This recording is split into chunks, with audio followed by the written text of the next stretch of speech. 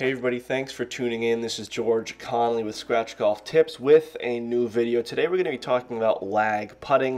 We're going to be talking about, more specifically, how you can actively work on your lag putting and how you can practice it best.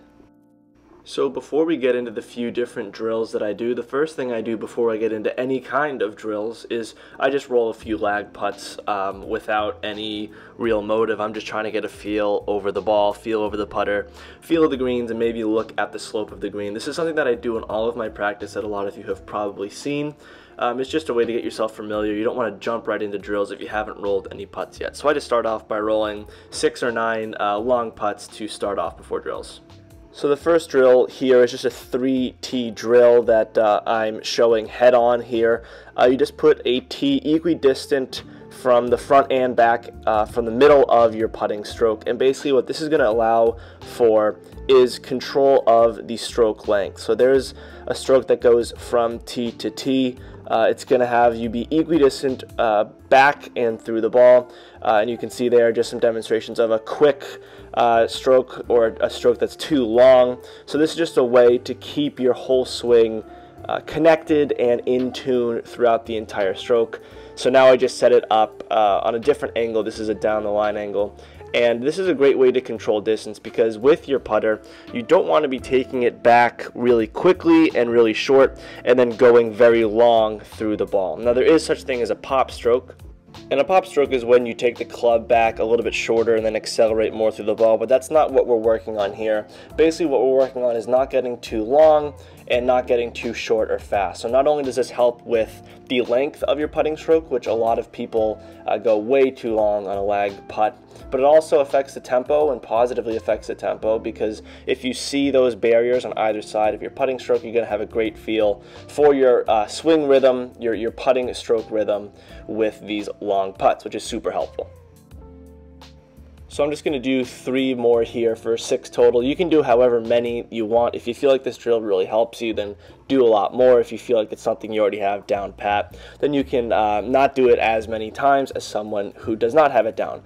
But it's also important to not focus too much on looking at the tees. So it might be good to record it from a caddy view, because you don't want to be looking at the tees when you're hitting your putting stroke, because obviously you may not hit great putts. So just be mindful of that throughout doing this drill and work on your stroke length.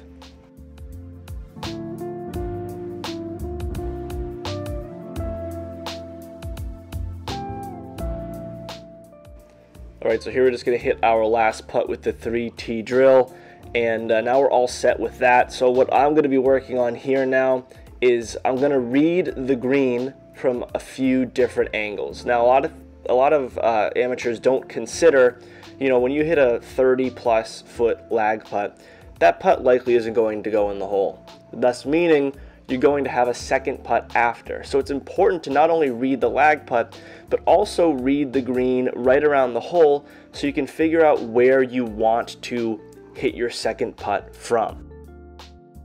So now in my reading of that green, I figure I want to be right around pin high left. I want to be missing this a little bit low, because that low putt is going to be putting uphill and fairly straight.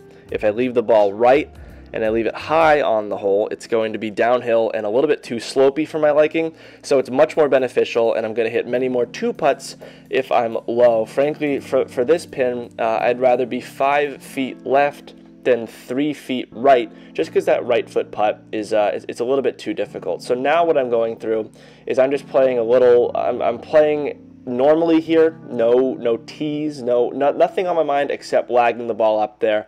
The only difference here is I'm going to be putting everything out.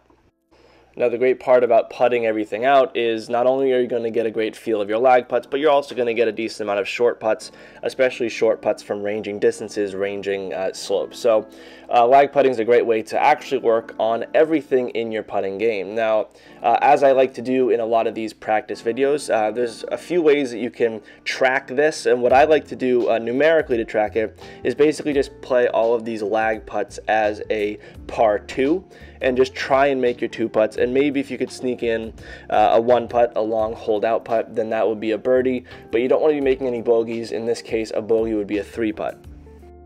So maybe after you've done your little warm-ups and then you've used that 3-tee drill, and then once you've read the green, maybe play 18 holes of this little lag putting game. See if you can play it a few under par, because in theory, if you're playing 18 holes, 18 lag putts under par, that means you're either not 3-putting at all and you're making a few, or you're maybe 3-putting once or twice and you're making a lot of them.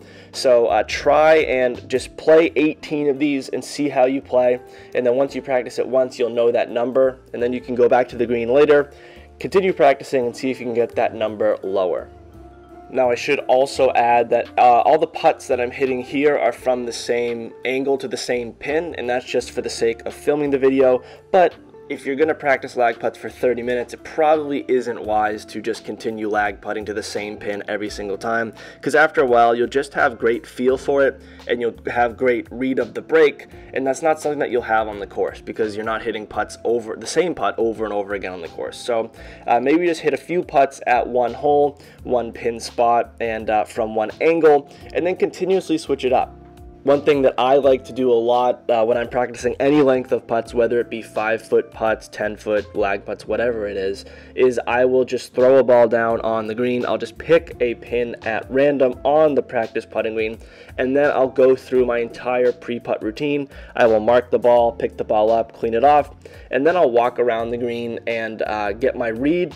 I'll put the ball down, I'll line up my marking on the ball, and then I'll go through my pre-putt routine and sink the putt, hopefully. And if I do or if I don't, I move on to the next one. And this just helps you go through the routine, not get too used to putts, and continuously see and give yourself different looks. So that's one way that you can apply that mentality, that practice mentality to lag putting, and I'm sure that'll help you get a better read on how to read putts, how to get distance control, and how to just make more 2-putts from these long distances. And speaking of distances, when you're practicing these lag putts, distance control is key over everything. Because if you're missing a ball 4 feet off line, 4 feet off line for a putt is not good. But if you hit that pin high, then you'll just be 4 feet away, and that's perfectly manageable. So you really want to be focusing on hitting these pin high, getting them within a foot of the hole in terms of distance. That's going to be very helpful for you and make your job so much easier on those second putts. You'll have a lot of short ones you don't even have to think about.